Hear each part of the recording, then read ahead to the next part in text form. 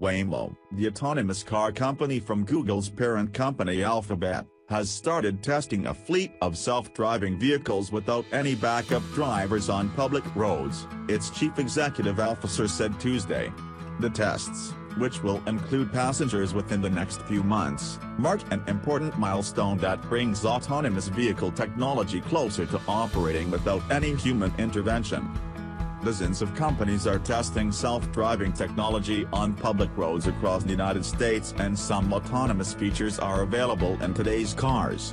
But Waymo is believed to be the first company to test vehicles on public roads without a driver ready to take over in an emergency.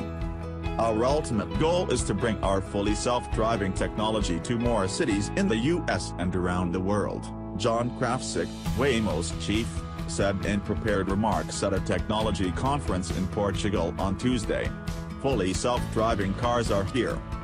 The tests are a show of engineering prowess by Waymo at a time when traditional automakers and other tech companies like Uber race to develop similar vehicles.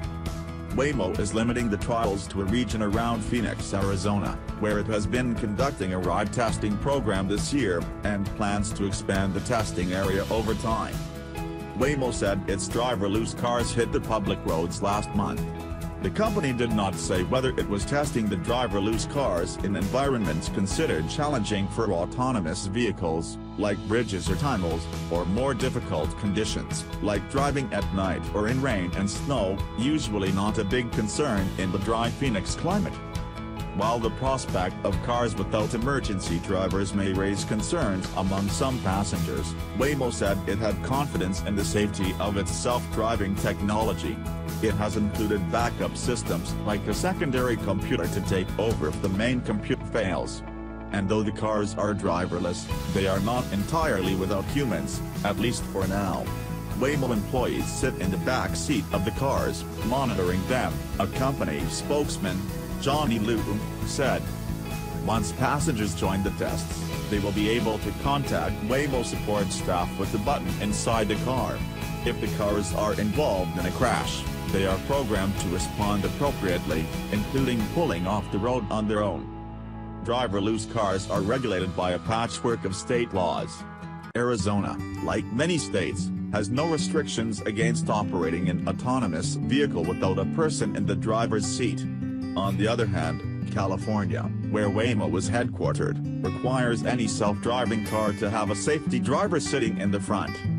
Waymo, which started as a research and development project for Google in 2009, has not said much about how it plans to make money despite maintaining what many in the industry consider a technological advantage over its competitors.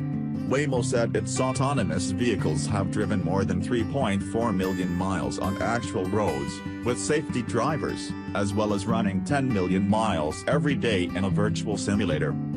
In his remarks, Mr. Krafcik said Waymo sees a ride-hailing taxi service as the first application of Waymo's driverless car technology, though there could be other uses in logistics and public transportation.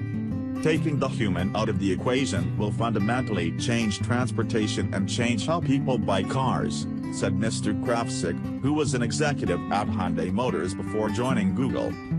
Because you're accessing vehicles rather than owning, in the future, you could choose from an entire fleet of vehicle options that are tailored to each trip you want to make, he said.